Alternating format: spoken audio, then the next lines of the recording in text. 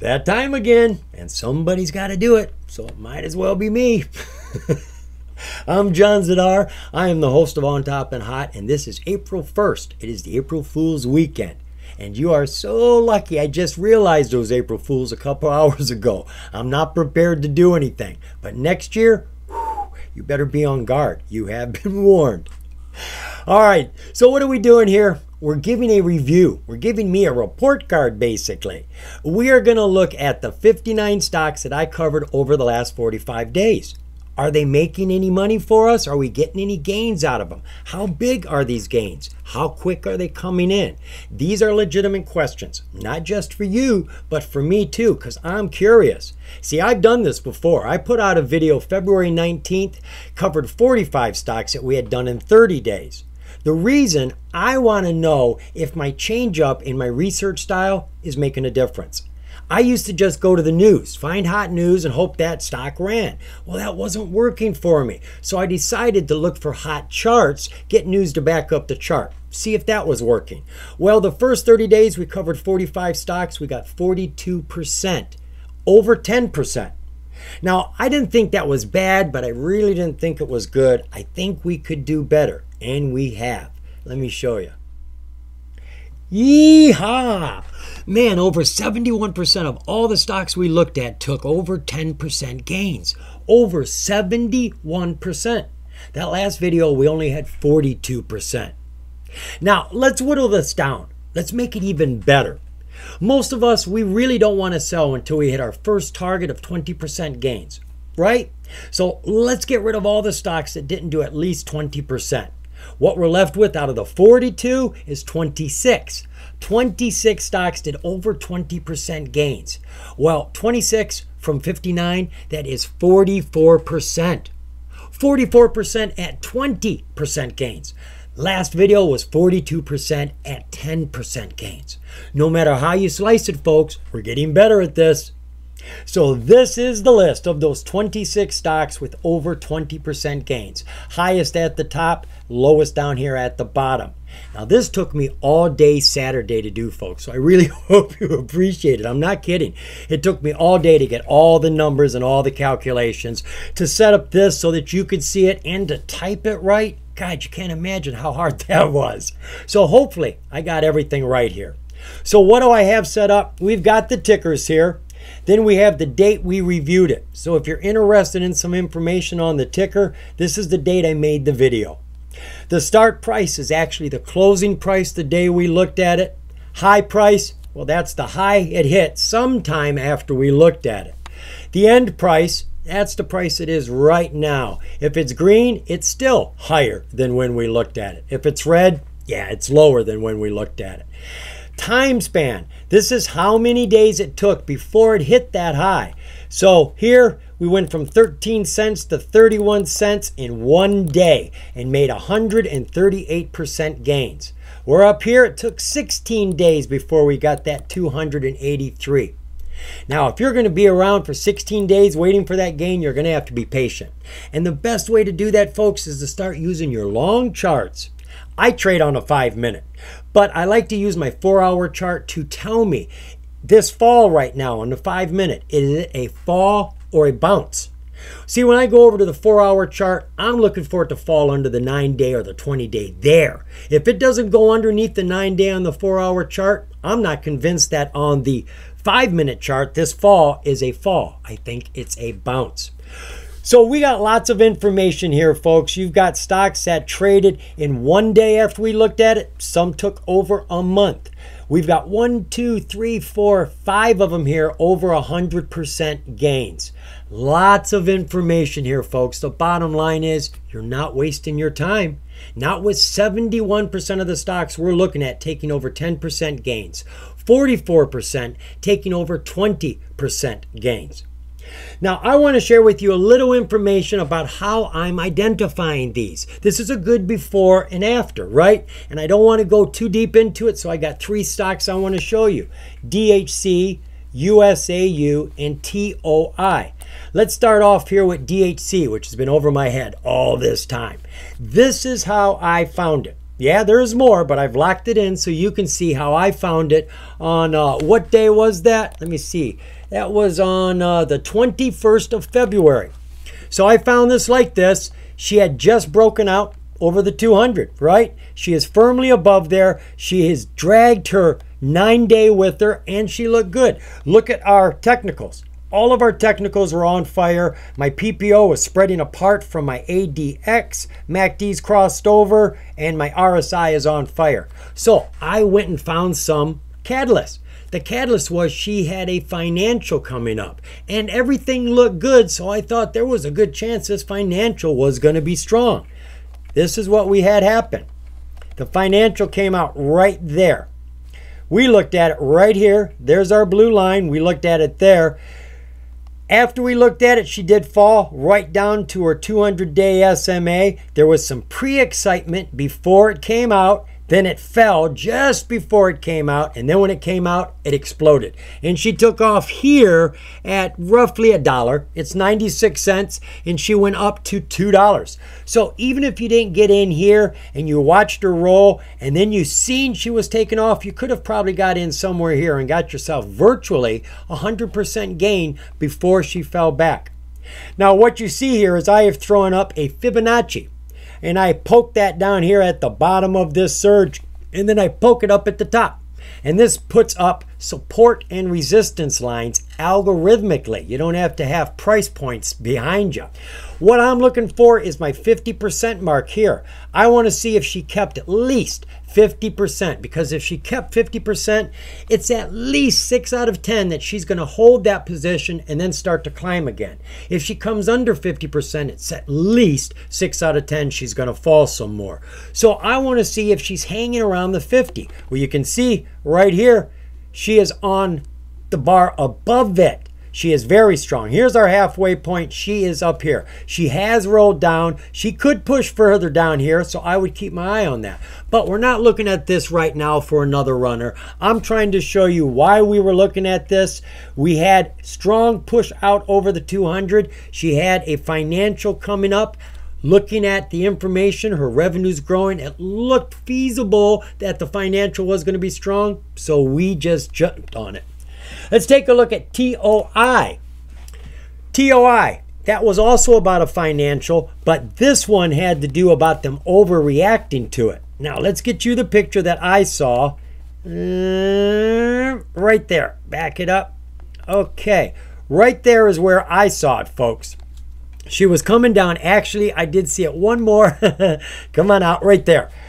So, she had a financial come out here. And it fell. And it fell hard. Well, I went and looked at the financial.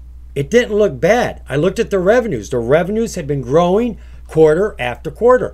The revenues, I couldn't find anything bad in them. I mean, maybe there was something there, but it sure wasn't jumping out at me. So I considered this to be an overreaction. She fell all the way down to this low bubble and she started to curve around. And this is when I saw it. I saw her curving around. So I figured she was going to do a full turnaround and come right back up to this line right there. So that's when we looked at it. Well, this is what happened. The very next day, she got a bounce. I think it's like 37% gains. What was Toy? Toy was 37% gains. That came in 2 days. Is that right? I said 2 days.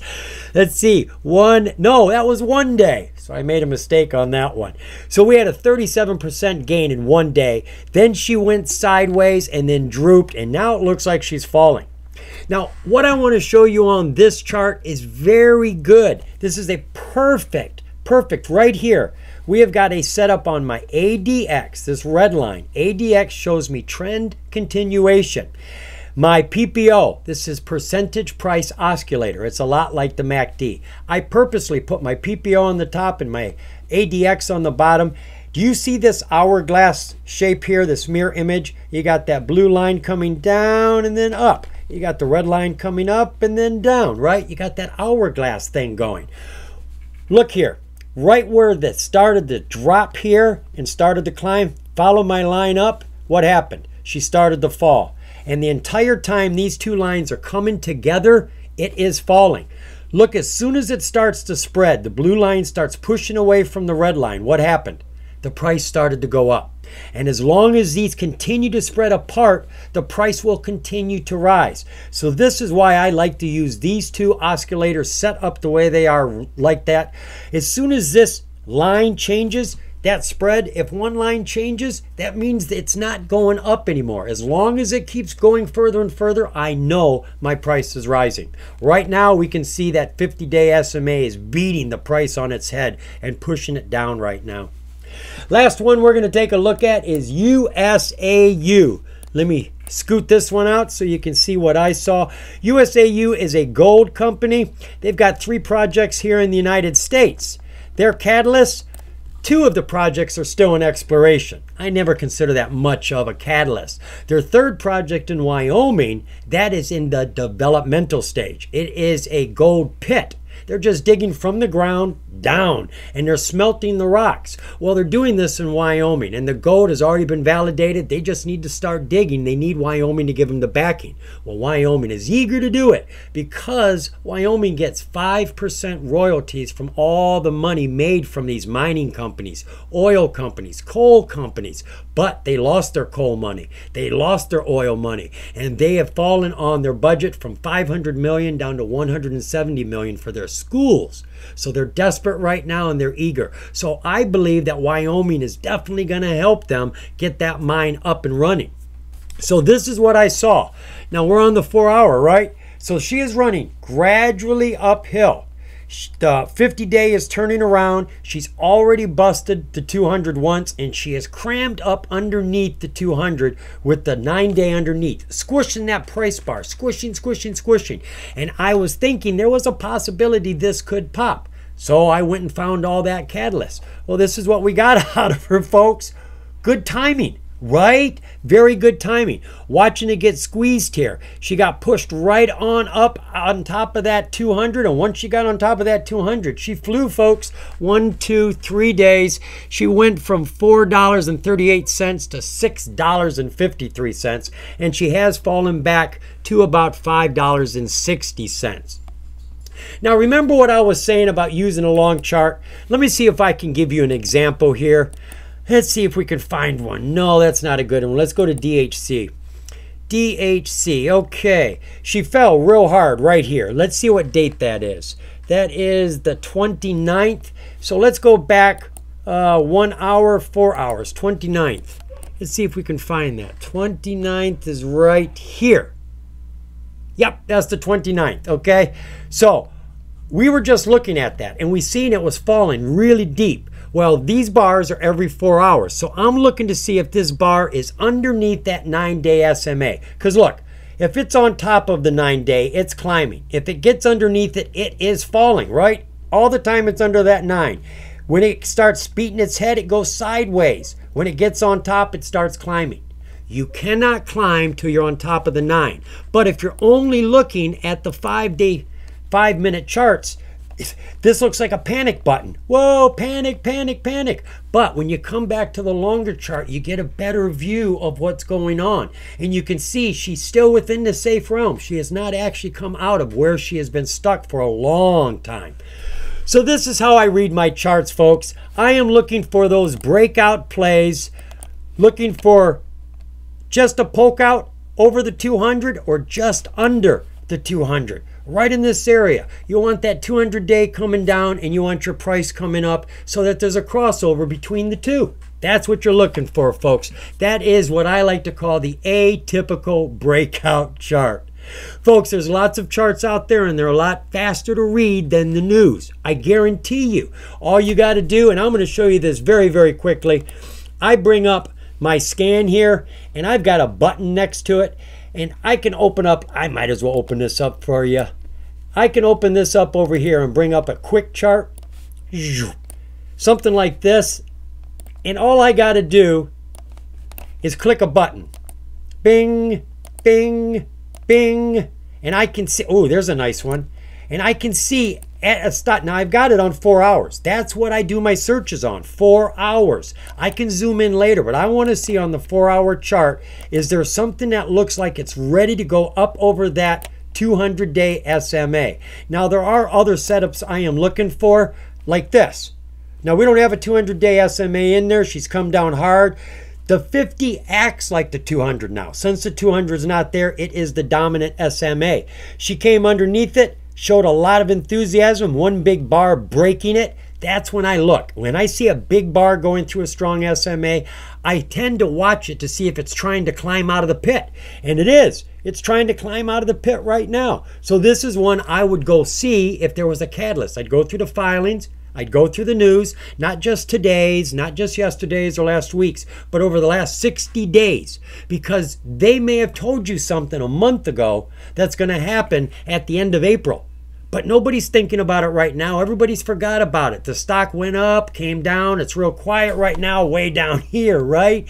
And nobody's even looking. But you know that this is going to happen. So you can get in now and wait for that catalyst to come in that perfectly defined window of opportunity, and you'll be the one that gained. So, folks, I'm getting all tongue-tied now. You have got a lot of information there, but the bottom line here was, we are not wasting our time looking at charts first instead of the news. Due diligence, it does pay off. The more you know, the more you're going to grow. See ya.